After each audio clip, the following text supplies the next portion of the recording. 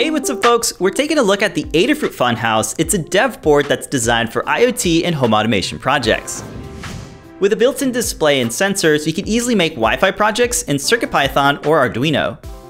It features the ESP32S2, a TFT display, cap touchpad, sensors, and a speaker buzzer. On the front of the board, there's a built-in humidity, barometric, and temperature sensor so we can sense the environment around you. With onboard Stemma QT, you can easily plug and play I2C sensors to expand your projects. You can also connect relays and breakbeat sensors using the 3-pin JST ports on the side.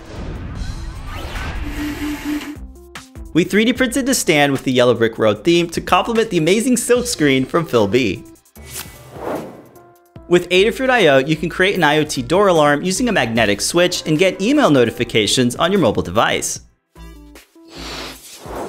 Head over to CircuitPython.org and get your FunHouse board ready to install CircuitPython.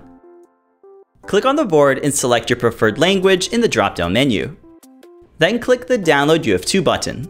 Double press the Reset button to get the board into the bootloader mode. The NeoPixels will flash and the display will show a friendly splash screen. Then just drag and drop the UF2 file onto the USB drive. The firmware will automatically install and restart the board. You can then toss any images, library files, and your code onto the CircuitPy USB drive. Be sure to check out the FunHouse Learn Guides for project inspiration, documentation, and example code. CircuitPython makes it easy for folks who are just getting started with electronics and programming. So if you're looking for a way to automate your projects at home, we hope you're inspired to check out the Adafruit FunHouse in CircuitPython.